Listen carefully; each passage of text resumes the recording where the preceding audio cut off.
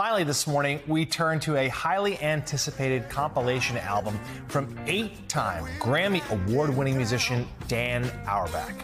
Titled Tell Everybody from his record label, Easy Eye Sound, it features blues artists of all ages, from Chicago to the Mississippi Delta. And the founding member of the Black Keys joins us now. Dan, great to see you. Congrats on the new album. Tell us about its origins here and what the blues, whether it's from Mississippi or Chicago, what they mean to you. What is that atmosphere like? You know, growing up, I was introduced. I had a lot of good teachers. They introduced me to some great music, and it just it captured my imagination, and it really inspired me. It made me want to play guitar at a time where I was ready for it, you know.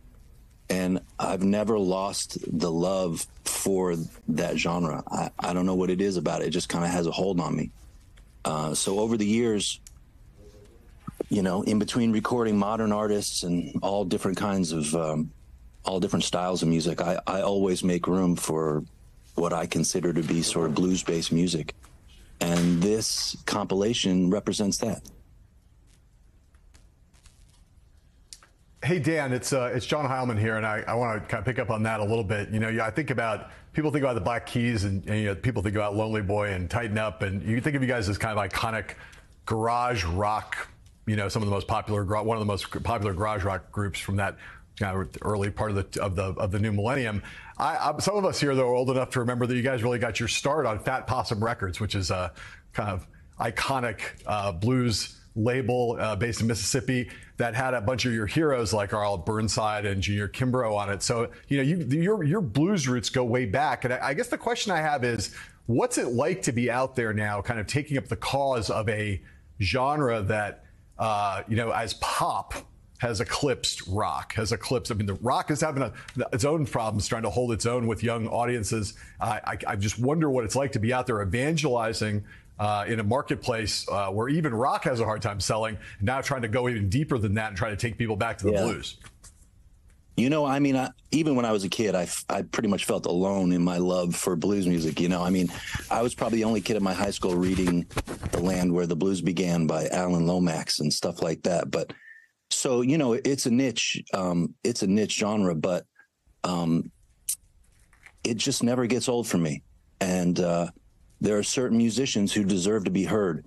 So, you know, there are people like R.L. Boyce and Jimmy Duck Holmes and Leo Bud Welch, who are like the elders, who I was just lucky enough to meet and have in the studio.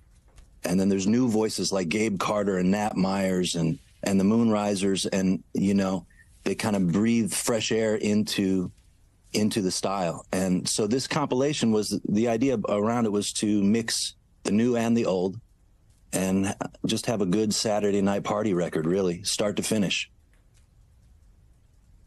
There's, I think, a one cut on this record that's yours. I'm curious, you know, you've been doing this stuff, even with the recent Keys stuff has been in the blues genre. I'm curious whether we're going to get a solo album, a solo Dan Auerbach album that's just straight blues. Maybe not, but you know, Pat and I did do a Delta Cream album where we covered R.L. Burnside, like you mentioned, and Junior Kimbrough. When I was 18 years old, Fat Possum was in full swing, and for the first time in my life, these blues musicians weren't just these antiques on record. I could go see them at clubs. I would go see R.L. Burnside, Team Otto Ford, Paul Jones. I would see all these musicians face to face, and I felt that energy. And for me, there was just nothing like it. It's pure Americana, it's raw, and it's how I want to hear music, really. It's the basis for everything I love about music. Any genre that I dip my toes into, I always have that in the back of my mind somewhere. Yeah, like you said, pure Americana. The album Tell Everybody from the record label Easy Eye Sound is out now, and the reissue of Dan's 2009 debut solo album Keep It Hid is out September 29th. Dan Auerbach, thank you so much, and that does it for us this morning.